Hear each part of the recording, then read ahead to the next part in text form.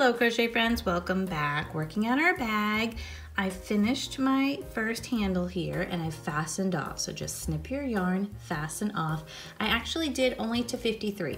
It said 56, but when I measured it, like we were talking about, I thought 53 would be adequate. So I stopped there. And now we need to set up for the other handle. So we need to find where row 32 was for us, round 32, when we ended. And if you remember 32, it was a repeat of round 6. So it was just the round with all the double crochets, no decreasing, right? So if you look here, this is where we began. This was 33. So this has a decrease and then the chain, right? So we know that that was the other round. That was the beginning of the handle. So this is the round we're talking about, 32. It's just all the double crochets.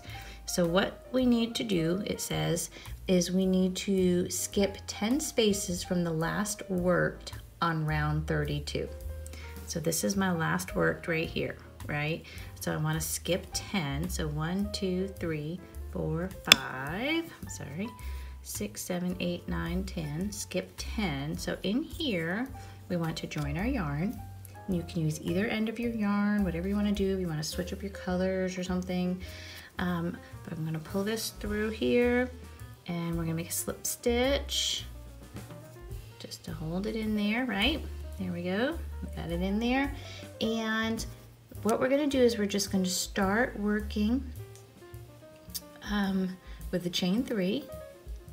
So 1, 2, 3, and then we work the same as we did for the first handle, and we do not fasten off because we will be joining it together later on. So if you remember, in row 33 we chained 3 and then we double crocheted 2 together. So we go, so here's our chain 3. We're going to go into the next one, yarn over, go into the next stitch, yarn over and pull through, yarn over and pull through 2, yarn over, go into the next stitch, yarn over and pull through 2, yarn over and pull through all 3, right? And then we want to double crochet in the next 29 stitches. Okay, so that's all we're going to do. We're going to do the exact repeat of our work on the other side for the other handle. So I just wanted to show you how to set this up and how to get going. So if you just follow the pattern, and I will put it down below for the handle, just like you did on the other side, or you can watch the other videos for 33 through 56. But we're just going to do an exact repeat, okay? So it's going to come out really good. I think you're going to like this. But don't fasten off when you get to the end. When we meet next, we're just going to join it up and get it all situated. We got to go do some edging on it.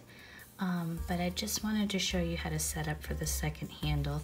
I didn't want to say, go ahead and do the second handle, you know, repeat and give the instructions, because it was a little confusing and trying to figure out where to pick yourself up, because I didn't want you to get messed up. I know it can be confusing. So here we go. We're going to set up for this. This will get us going. This is technically 33 again. It's just on the other side of the bag, okay? And right now I'm doing my 29 double crochets across. Then I'm going to do double crochet 2 together and then double crochet in the last stitch, if you remember what 33 was like, okay? And we should have 33 stitches all together for this side of the handle, just like we had for the other side of the handle, okay? So if you have any questions or comments, please leave them in the comment section. I'll be happy to try and help you out. But yeah, so this is the second handle of our bag, and hopefully everything will go smoothly for you, and we'll meet up for joining and doing our edging. We'll see you then. Thank you and have a joyful day.